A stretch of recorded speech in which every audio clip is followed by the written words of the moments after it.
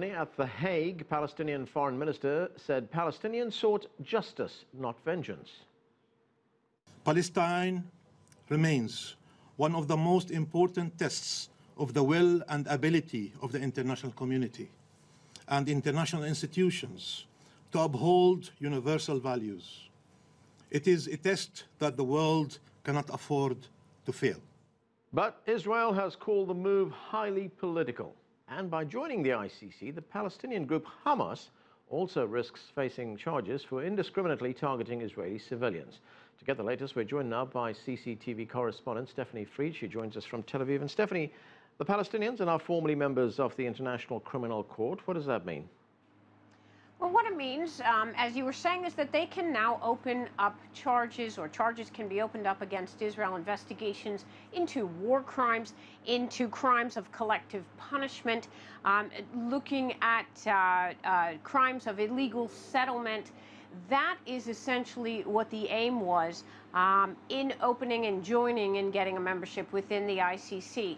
But as we just heard the Palestinian Foreign Minister al-Maliki is saying, this is about justice. Also, the Palestinian leaders have been very, very open about the fact that this, as you also noted, opens up Hamas to investigations also of war crimes for last summer's conflict in Gaza, for firing rockets on Israel's civilian population, for allegedly firing rockets from mosques, schools, and hospital compounds.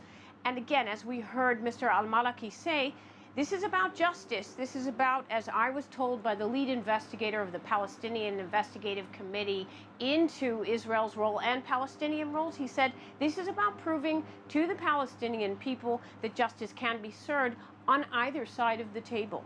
Anand? And Stephanie, do we know if the Palestinians, now that they're members of the ICC and that is in full effect, will seek immediately to go after Israeli officials? Well, this could take a very long time. First of all, they'd have to launch a formal request for an investigation, launch formal charges. As I said, I spoke with the lead investigator of the committee, of the Palestinian committee in Ramallah, who is gathering thousands of documents, compiling cases. But first of all, apparently the ICC court is already preliminarily reviewing Israel's role in the Gaza conflict last summer and the contention that there were war crimes committed there.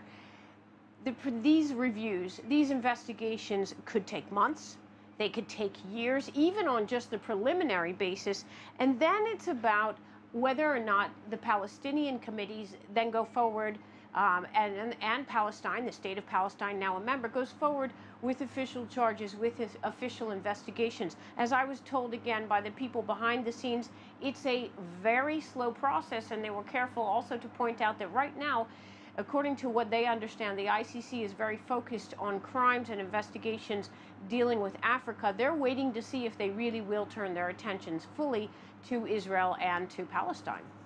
Thanks, Stephanie. That's CCTV's Stephanie Fried reporting from Tel Aviv.